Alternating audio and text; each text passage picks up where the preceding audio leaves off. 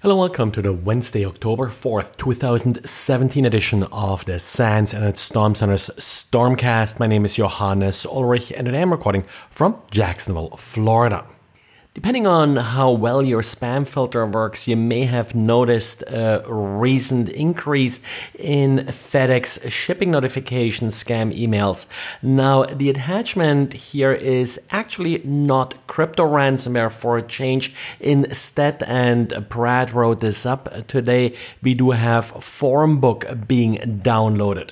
Formbook is a newer information stealer malware, and what's kind of unique about it is that it was written without the use of any standard Windows API. A lot of anti-malware triggers whenever a piece of software tries to, for example, take a screenshot or intercept keystrokes using standard Windows APIs.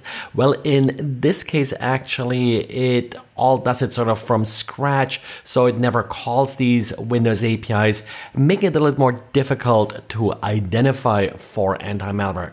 Not 100% sure why people are still falling for these Fedex shipping notices, but then again, this may be targeting retailers and such for point of sales compromises who do receive quite a bit of shipments and such via UPS and FedEx and maybe expecting something, so they may not be that aware that this isn't actually a valid shipping notice.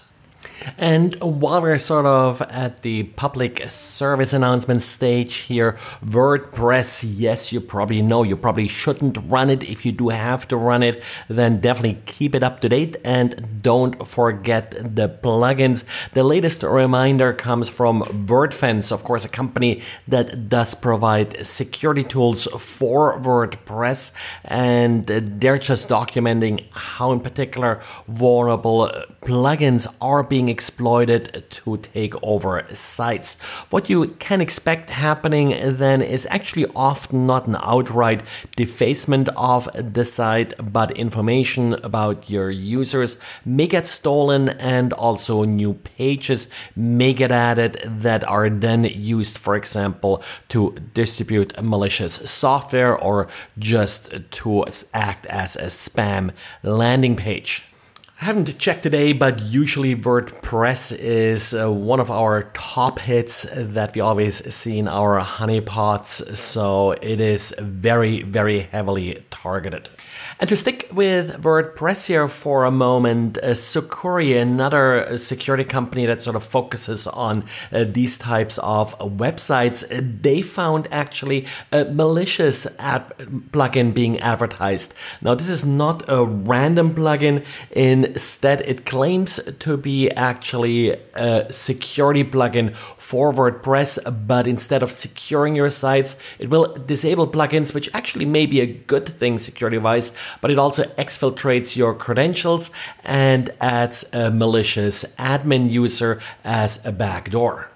And we got a neat vulnerability in Internet Explorer. I call it neat, not really all that severe. Not 100% sure how you would exactly actually take advantage of it, but what it really does is that an attacker is able to read the content of your URL bar from their site. So if you start typing something in the URL bar, the site may actually be able to read that content.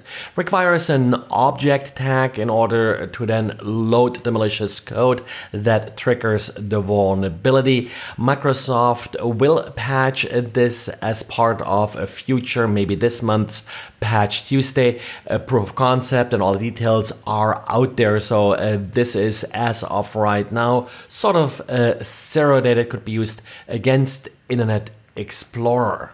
And a little follow-up to the diary from last week about collecting large PCAPs. There is now a new tool called Nzyme that actually extends this into the wireless realm.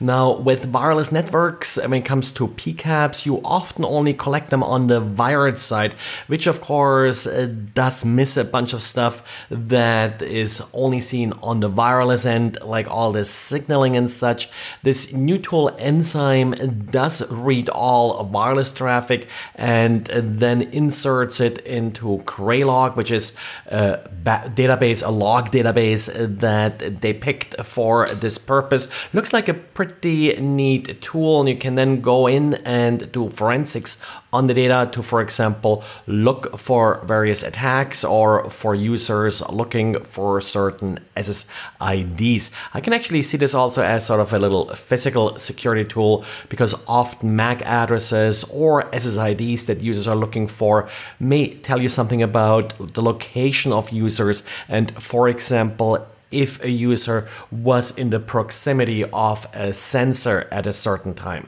And if you don't have enough of me yet, I was actually guest on another podcast this week, cybersecurityinterviews.com, really sort of just chatting about myself and everything security. So again, you can find that at cybersecurityinterviews.com.